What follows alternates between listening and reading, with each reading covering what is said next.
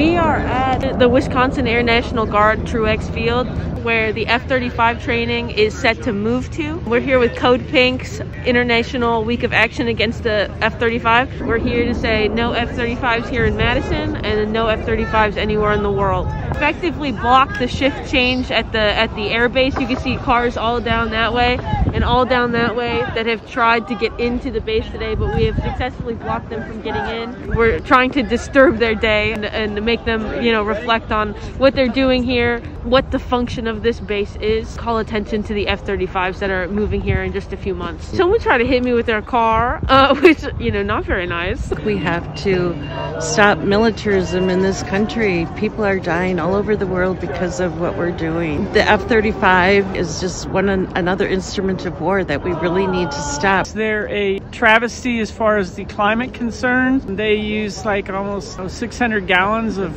jet fuel an hour, and they spew out particulate matter, which is harmful to people's health, especially children. They're just a total waste of money. I think it's our job to take an anti-imperialist and anti-militarist stand in Madison. It's meant to carry a particular kind of nuclear weapon that people have called usable. That's really, really scary to me, especially now when we are like so close to the brink of possible war. Yeah, we're out here to say no to war anywhere on this planet. We're out here to say no to the F-35 anywhere on this planet.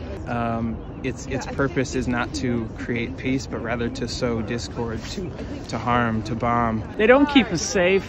They actually pollute the earth. It's time to wake up and get rid of these things. Respect our lives, not the F-35. Respect our lives, not the F-35.